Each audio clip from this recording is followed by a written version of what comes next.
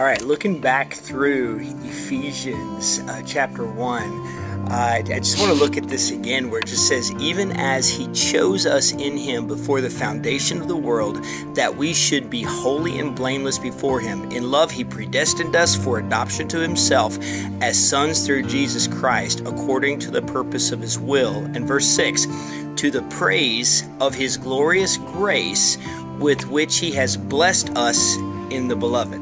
Now, there's a few things here that are certainly worth noting, but I want to just focus in on verse 6, where it just says, to the praise of his glorious grace with which he has blessed us in the beloved. Let's look at the beloved. Talking about Jesus, look, our grace that we have is in Jesus.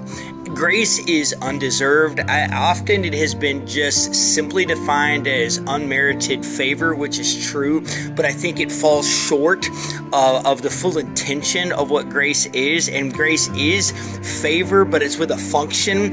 It restores us to the place where we failed, to the place or just before where we failed. So it's like God, through Christ, gives you this second chance to go back and do the first thing where you failed. So whatever it was where you failed, God's going to bring you back to a place to allow you to try again, but this time with the reliance upon him and the strength that he gives. I mean, think about the Garden of Eden where Adam and Eve failed. They were expelled. They were exiled from that place of intimacy, from that place of perfection. But in Christ, where he has chosen us, he has predestined us to adoption and has blessed us with his grace.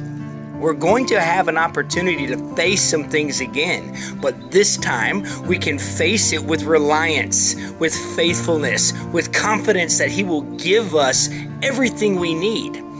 It's just like with Paul, when he wanted removal of the situation he was in, the thorn in the flesh.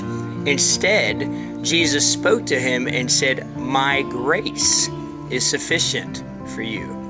So rejoice today in the fact that you have been chosen.